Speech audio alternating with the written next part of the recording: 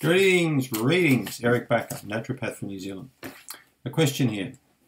Could some of your other ingredients in CanXida, such as hydroxypropylmethylcellulose, dicalcium phosphate, and magnesiumstearate, be removed or replaced by alternative ingredients?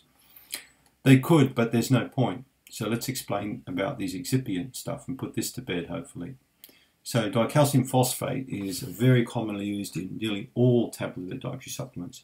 Basically, it's an odor remover, so it sanitizes the product. It gives the container a fresh smell, all right? Basically, you've got calcium and a kind of a phosphate mixed together. It's very commonly used in the food industry as well.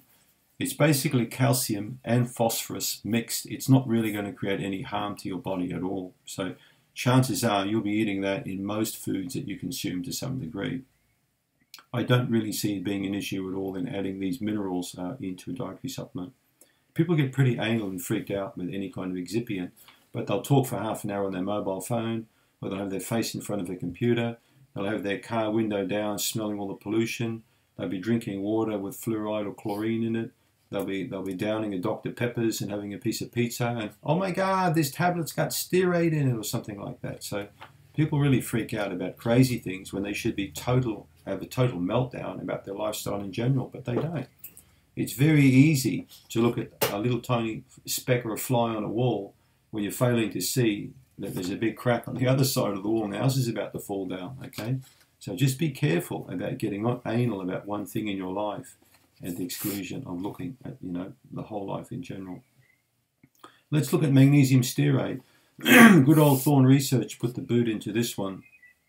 So their CEO had a great way of really amping up sales with his encapsulated supplements by sinking the boot into good old magnesium stearate.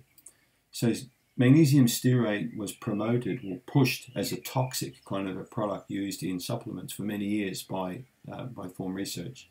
They heavily promoted this, perpetuated this idea is to get, well, obviously to get high capsule sales and to push tablets right down. But let's talk about magnesium stearate for a minute, because it's a load of BS that magnesium stearate's toxic or undigestible or things like that.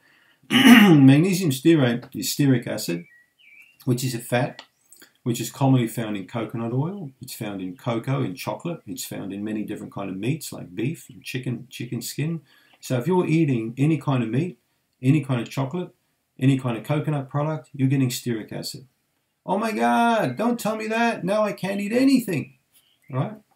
And it's about 6 to 8% they're going to mix magnesium oxide with this stearic acid to make mag stearate, which is used to hold certain ingredients of a tablet together. Now you'll have no problem breaking down these long chain fatty acids at all. A normal healthy person like you or me can easily break them down. Now, but if you've got, say, serious hepatitis or cirrhosis of the liver, if you've been a naughty person drinking a bottle of whiskey a day and your liver's clapped out on you, well, you may have a problem with stearic acid, but I don't think you're watching this video if you've on the bones of your bum and you're going to die because of liver cancer or something like that. Maybe then you can't tolerate mag stearate. Or if you've got pancreatic cancer, for example, it's not a good idea. But chances are you probably haven't got pancreatic or liver cancer watching this video now. So most likely you can tolerate magnesium stearate. People get so freaked out about magnesium stearate, it's almost ridiculous. Some people see it like plutonium. If they go near it or smell it, they'll die of cancer or something. Folks, there's nothing wrong with stearate. I've looked at the debate. I've spent hours researching it. I've talked to biochemists at a very high level about mag stearate, and they burst out laughing. And one guy said to me, if you worry about mag stearate, you've got much, much bigger fish to fry in your life than good old magnesium stearate. It's been used for a long time now in such an incredible amount of different foods and supplements.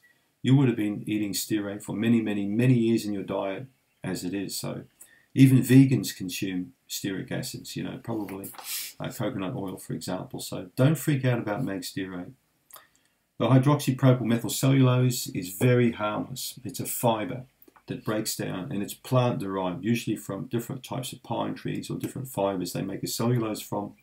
And the reason why we use the hydroxypropyl form is basically we mix it with the ingredients, we put a bit of stearic acid with it, and the mag stearate, the cellulose gets mixed with it, and it has a fantastic effect on delaying the ability of the product to break down rapidly in the body.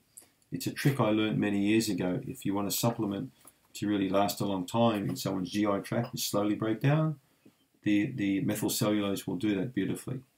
So it sort of like sustains the delivery of the product. I learned that from a very clever tablet person years ago. He said, "Don't tell anyone, this is a secret." You know, I mean, there's no secrets. You can tell people this kind of stuff. So the dicalcium phosphate is cool. You'll have no health effects from that. The methylcellulose, again, you're not going to die of, you know, some sort of weird disease having that. And the Magnesiumstearate, well, I hope I put that one to bed. There's no need to change these ingredients. All right? This supplement, CanXida, has been used on a lot of people now. I've had no reported deaths or suicides or, you know, people turning into Jekyll and Hyde or vampires or Frankenstein or stuff. So I've had no issues with it. I'm totally fine with it. So there's no need to remove or replace these items.